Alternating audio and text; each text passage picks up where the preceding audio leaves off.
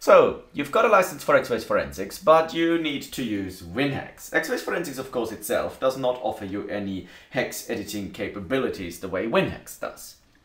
Some users make the mistake of downloading the freely available version of WinHex, which licensed users of Professional or Specialist would actually use to run WinHex, and then find that one doesn't work.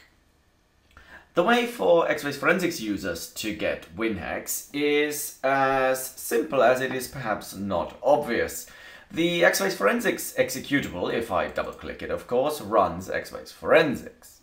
However, if you copy that and name the copy WinHex.exe and execute that copy under the new name, it all of a sudden runs as WinHex. The full X-Base Forensics feature set with the added hex edit capability.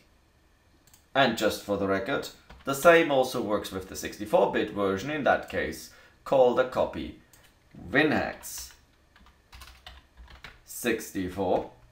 And if you execute that WinHex64, you get a 64-bit version of WinHex with the full X-Base Forensics feature set as well.